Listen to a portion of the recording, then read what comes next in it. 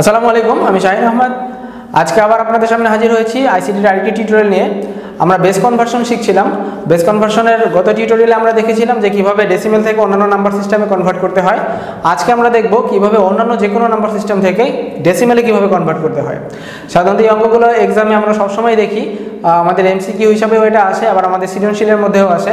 এই অঙ্কগুলো নিয়ে আমাদের সবসময় দুশ্চিন্তা থাকে যে ঠিকমতো হলো কি না। আজকে আমরা খুব শর্টকাট ওয়েতে এবং খুব সুন্দরভাবে এই নিয়মগুলো ভালোভাবে দেখব।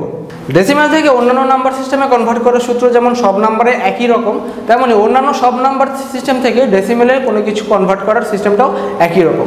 সেক্ষেত্রে ওই নাম্বার সিস্টেমের প্রতিটা অঙ্ককে তার বেস দিয়ে গুণ দিতে হবে এবং ওপরে পাওয়ার বসাতে হবে। পাওয়ারটা হচ্ছে স্থানীয় মান অনুযায়ী পাওয়ার বসাতে হবে, আর এটা যদি পূর্ণ সংখ্যা হয় তাহলে এটা, আর যদি ভগ্নাংশ হয় তাহলে মাইনাস পাওয়ার বসাতে হবে।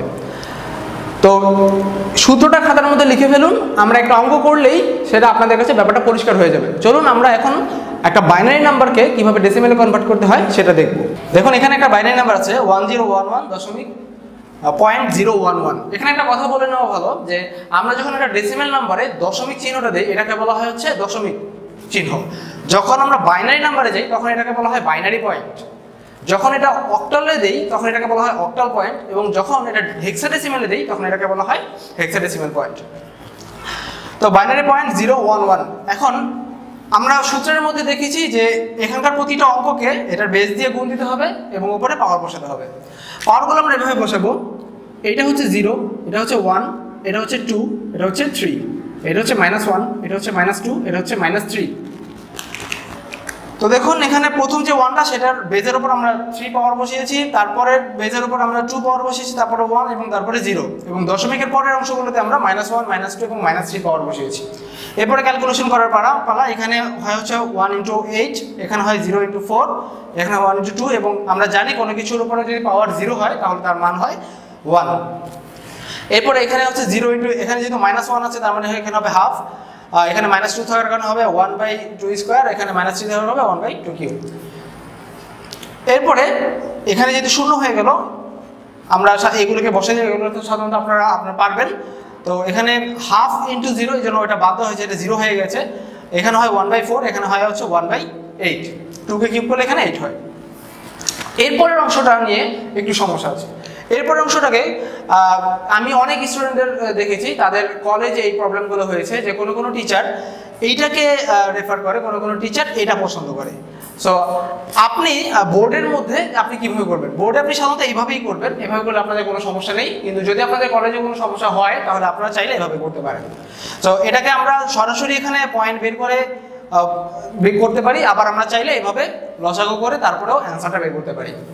তো এখানে আমাদের অ্যান্সারটা দেওয়াই আছে। তো এটার এই বাইনারিটার আমাদের উত্তর হচ্ছে 11.375। এখন আমরা দেখব একটা অক্টাল নাম্বারকে কিভাবে ডেসিমেলে কনভার্ট করা হয়। আমরা একটা অক্টাল নাম্বার নিয়েছি 354.21, এটাকে আমরা ডেসিমেলে কনভার্ট করব। একই রকম ভাবে বাইনারিতে আমরা যেভাবে করেছি, বাইনারি বেস ছিল 2 এবং 2 দিয়ে আমরা প্রতিটা অঙ্ককে গুণ করেছিলাম। এখন অক্টালের বেস হচ্ছে 8, এই জন্য 8 দিয়ে আমরা প্রতিটা অঙ্ককে গুণ করব। 3কে 8 দিয়ে গুণ করলাম, 5কে 8 দিয়ে গুণ করলাম, 4কে 8 দিয়ে গুণ করলাম, 2কে 8 দিয়ে গুণ করলাম এবং 1কে 8 দিয়ে গুণ করলাম। এখন আমরা পাওয়ারগুলো বসায় দেবো। আমরা জানি যে এখানে এটার পাওয়ার হচ্ছে 0, এটার পাওয়ার হচ্ছে 1, এটার পাওয়ার হচ্ছে 2, এটার পাওয়ার হচ্ছে -1, এটার পাওয়ার হচ্ছে -2। দেখুন আমরা এখানে পাওয়ারগুলো বসিয়ে দিচ্ছি 0, 1, 2 এবং এখানে -1, -2। এরপর আমরা ক্যালকুলেশনগুলো করে ফেলবো। এখানে 8 কে স্কয়ার করলে হয় 64, এখানে হয় 8, এখানে 1 হয়। তো এগুলোর যোগ করলে এখানে এগুলো গুণ করলে হয় 192, এখানে 40, এখানে 4, এখানে 2/8, আর এখানে 8টা 64। তো তারপরে আমরা এখানে ক্যালকুলেশনটা করে ফেললাম। তো আমরা জানি, দেখলাম যে এখানে 236.406 আসলো। তো এটার উত্তর হচ্ছে, এই অক্টালটার উত্তর হচ্ছে 236.406। এখন আমরা দেখব যে কিভাবে একটা হেক্সাডেসিমাল নাম্বার থেকে ডেসিমেলে কনভার্ট করা হয়। তো হেক্সাডেসিমাল নাম্বারটাকে আমরা একই রকম ভাবে, যেহেতু হেক্সাডেসিমালের বেস হচ্ছে 16, আমরা 16 দিয়ে গুণ করলাম এবং এটার পাওয়ারগুলো বসিয়ে দিলাম। আমি আবারও লিখে দিচ্ছি, পাওয়ারগুলো হচ্ছে 0, 1, 2, এখানে -1, -2। হেক্সাডেসিমালের ক্ষেত্রে একটা ব্যাপার আমাদের লক্ষ্য রাখতে হবে, সেটা হচ্ছে প্রথমে এখানে A, O, A, 0, C এখানে এ সি ডি এগুলো কিন্তু হেক্সাডেসিমালের নাম্বার। তো প্রথমে আমরা এই নাম্বারগুলো লিখবো, পরবর্তীতে পরের লাইনে ক্যালকুলেশনের জন্য এই নাম্বারগুলোর অরিজিনালি ডেসিমেলে যেটা হয় সেটা লিখে ফেলবো, তাহলে আমাদের ক্যালকুলেশন করতে সুবিধা হবে। তো এ এর মান হচ্ছে 10, শূন্য তো আছে, সি এর মান হচ্ছে 12, ডি এর মান হচ্ছে 13। তো এগুলো ক্যালকুলেশন করলে আমরা দেখি 16 স্কোয়ার করলে কিন্তু 256 হয়। এখানে 16 এর মান 0 এর জন্য 1, এখানে হচ্ছে 13/16, এখানে 9/16 স্কোয়ার। তো এখানে 2560 হয়, 0 12, আর এখানে হয় হচ্ছে 9 এর নিচে 16 স্কোয়ার করলে হয় 256। তো যোগফল এটা বের হয় 2572.8476। তো এই হেক্সাডেসিমাল নাম্বারটির বিপরীতে ডেসিমাল নাম্বারটি হচ্ছে 2572.8476। তো এই গেল হচ্ছে আমাদের ডেসিমেল থেকে অন্যান্য নাম্বার এবং অন্যান্য যে কোনো নাম্বার থেকে ডেসিমেলে কনভার্সন। এখন কথা হচ্ছে, যদি আমাদের পরীক্ষায় এমন কিছু আছে যে নাম্বার সিস্টেমটা অক্টাল এবং হেক্সাডেসিমাল বা বাইনারি কোনোটাই না, ধরুন আপনাকে দিয়ে দিল 5 ভিত্তিক একটা সংখ্যা পদ্ধতি থেকে ডেসিমেলে কনভার্সন বা ডেসিমেল থেকে 5 ভিত্তিক একটা সংখ্যা পদ্ধতিতে কনভার্সন। তো নিয়মটা একই রকম হবে, বেজের জায়গায় শুধুমাত্র 5 ব্যবহার করা হবে। যদি একটা ডেসিমেল নাম্বার থেকে 5 ভিত্তিক কোনো সংখ্যা পদ্ধতিতে না হয়, তাহলে সেখানে 5 দিয়ে ওই পূর্ণ সংখ্যাটাকে ভাগ হবে এবং দশমিক সংখ্যাটাকে গুণ হবে। আবার যদি 5 ভিত্তিক কোনো সংখ্যা থেকে ডেসিমেল সংখ্যায় রূপান্তর করা হয়, তাহলে এখানে বেজের জায়গায় 5 বসবে। জাস্ট এতটুকুই। আমরা নেক্সটটাতে চলে যাই। আমাদের যেগুলো বাকি আছে সেটা হচ্ছে বাইনারি থেকে অক্টাল হেক্সাডেসিমাল এবং অক্টাল এবং হেক্সাডেসিমাল থেকে বাইনারি। আমরা এখন ওই অঙ্কগুলো করে দেখব। এখন আমরা দেখব একটা বাইনারি সংখ্যাকে কিভাবে অক্টালে কনভার্ট করা হয়। এক্ষেত্রে কিছু কথা বলে রাখা জরুরি। সাধারণত অক্টালটাকে আমরা অক্টালের যে 0 থেকে 7 পর্যন্ত যে অঙ্কগুলো, এই অঙ্কগুলো প্রকাশ করতে আমাদের বাইনারিতে সর্বোচ্চ 3টা বিটের দরকার হয়। এই জন্য অক্টালকে সাধারণত 3 বিটের কোড বলা হয়। এটা অনেক সময় পরীক্ষায় আসে, অক্টালকে কেন 3 বিটের কোড বলা হয়। তোমাদের সৃজনশীলের 1 নাম্বার 2 নাম্বার কোশ্চেনের মধ্যে অনেক সময় এই কোশ্চেনটা আসে যে অক্টালকে কেন 3 বিটের কোড বলা হয় বা হেক্সাডেসিমালকে কেন 4 বিটের কোড বলা হয়। অক্টালকে 3 বিটের কোড বলা হয় এই জন্যই, আমি আবারও বলছি যে অক্টালের 0 থেকে 7 পর্যন্ত অঙ্কগুলো লেখার জন্য বাইনারিতে সর্বোচ্চ 3টা অঙ্ক ব্যবহার করা হয় বা 3টা বিট ব্যবহার করা হয়। আবার হেক্সাডেসিমালের 0 থেকে F পর্যন্ত যে অঙ্কগুলো আছে, অঙ্কগুলো লেখার জন্য সর্বোচ্চ বাইনারিতে 4টা বিট ব্যবহার করা হয়। তাই হেক্সাডেসিমালকে বলা হয় হচ্ছে 4 বিটের বাইনারি কোড। সো এখন আমরা এই বাইনারি ডিজিটগুলোকে বা বাইনারি সংখ্যাটাকে আমরা অক্টালে কনভার্ট করব। তো সংখ্যাটা আমরা আরেকবার লিখে ফেলি, 10110101.11001। যেহেতু আমরা জানি যে অক্টালটা হচ্ছে 3 বিটের কোড, একটা জিনিস এখানে একটু ক্লিয়ার করি যে আমরা তো বিটের কথা বলতেছি, যে বাইনারি বিট হচ্ছে বাইনারি প্রতিটা ডিজিট। বাইনারি ডিজিট এই কথাটা থেকে বিট কথাটি আসছে। বাইনারির কথা হচ্ছে বি এবং ডিজিটের আইটি, এই 3টা অ্যালফাবেট মিলে হচ্ছে বিট। সো এখানে আমাদের বাইনারি 3 বিট করে আমরা এখান থেকে নেব। অবশ্যই দশমিকের থেকে বাম দিকে যাবে এবং দশমিক থেকে ডান দিকে যাবে। আমরা কি বাম দিকের গুলো নেই 3টি, এখানেও 3টি, কিন্তু এখানে 2টি আছে। তো সামনে আমরা একটা 0 বসিয়ে নেব। আবার দশমিক থেকে এখানে ডান দিকে আমরা 3টা করে নেব। যেহেতু এখানে 2টা আছে, তার মানে আমরা এখানে একটা এক্সট্রা 0 বসিয়ে নেব। সো এখানে 010 এটা হয় হচ্ছে অক্টালের 2, এটা হয় হচ্ছে 6, এটা হয় হচ্ছে 5। যদি আপনাদের সমস্যা হয় আপনারা এইভাবে 8 4 2 1 দিয়ে করে নিতে পারেন। যেমন আপনারা যদি এখানে 010 বসান, 010 আমরা এখানে 2 পাই। আবার যদি 110 বসান 110, তাহলে 4 আর 2 6 হয়, এখানে 6 পাই। 101 যদি বসান তাহলে এখানে আমরা 5 পাই। তার মানে এখানেও আমরা 6 পাই এবং এখানে আমরা 2 পাই। অতএব দেখা গেল যে 10110101.11001 এই বাইনারিটার বিপরীতে অক্টাল হয় হচ্ছে 265.62। আশা করি বুঝতে পেরেছেন। একই রকম ভাবে আমরা এখন একটা বাইনারি থেকে অক্টাল নিলাম, বাইনারি থেকে আমরা একটা হেক্সাডেসিমাল নাম্বারে নিয়ে দেখাবো। বলেছি যে হেক্সাডেসিমাল হচ্ছে 4 বিটের বাইনারি কোড, তার মানে বাইনারির 4টা ডিজিট মিলে হেক্সাডেসিমালের একটা ডিজিট হয়।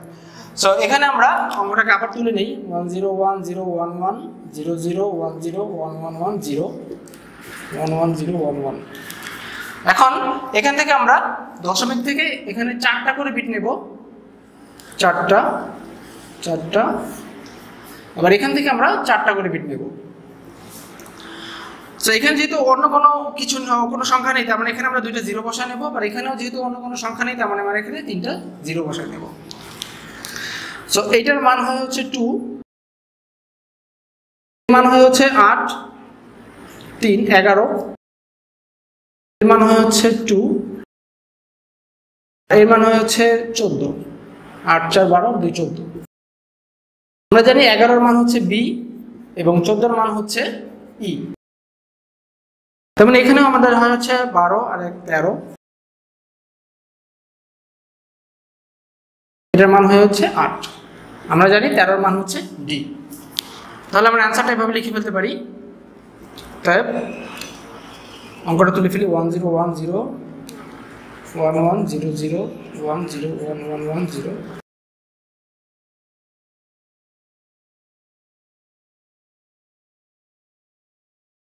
টু বি ই দশমিক ডি 8। সো এই হলো আমাদের বাইনারিটির সমপরিমাণ হেক্সাডেসিমাল নাম্বার। তো এরপর আমরা দেখব যে কিভাবে অক্টাল এবং হেক্সাডেসিমাল থেকে আবার বাইনারিতে কনভার্ট করা হয়। সো অক্টাল নাম্বারের ক্ষেত্রে আমরা অক্টাল নাম্বারটা আগে লিখে ফেলতে হবে, এভাবে একটু গ্যাপ রেখে রেখে লিখতে হবে 0 2 3। আমরা একটু আগে জেনেছি যে অক্টালটা হচ্ছে একটা 3 বিটের কোড। তো অক্টালের প্রতিটা নাম্বারকে প্রকাশ করার জন্য বাইনারির 3টা বিটের প্রয়োজন হয়। সো এখানে 5 এর বাইনারি হচ্ছে 101, 3 এর বাইনারি হচ্ছে 011, 7 এর বাইনারি হচ্ছে 111। এক্ষেত্রে মনে রাখতে হবে 0 এর বাইনারিও আমাদের এখানে 3টা 0ই লিখতে হবে। 2 এর বাইনারি 010 এবং 1 এর বাইনারি 001। এখন যদি আমরা উত্তরটা লিখি তাহলে এভাবে লিখব 537.021। এই অক্টালটার সমপরিমাণ বাইনারি হচ্ছে 101 011 111 দশমিক 000 010 001।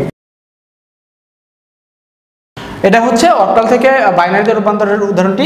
আশা করি আপনারা বুঝতে পেরেছেন। এরপর আমরা দেখব যে কিভাবে একটি হেক্সাডেসিমাল নাম্বারকে বাইনারিতে রূপান্তর করা হয়। তো এই হেক্সাডেসিমাল নাম্বারটিকে আমরা বাইনারিতে রূপান্তর করব। তো একই রকম ভাবে অক্টালে যেমন করে আমরা লিখেছিলাম, এখানেও আমরা একটু গ্যাপ রেখে রেখে লিখে ফেলি। এখানে সি মানে হচ্ছে 12।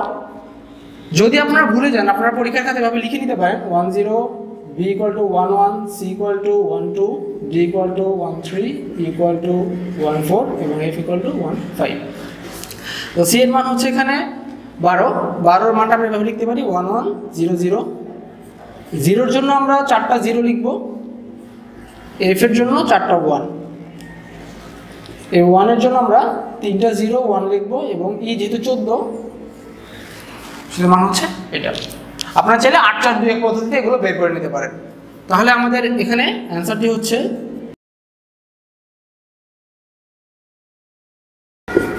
1100001111.000011110। আশা করি আপনারা বেস কনভার্সনের প্রতিটা টিউটোরিয়ালে বুঝতে পেরেছেন।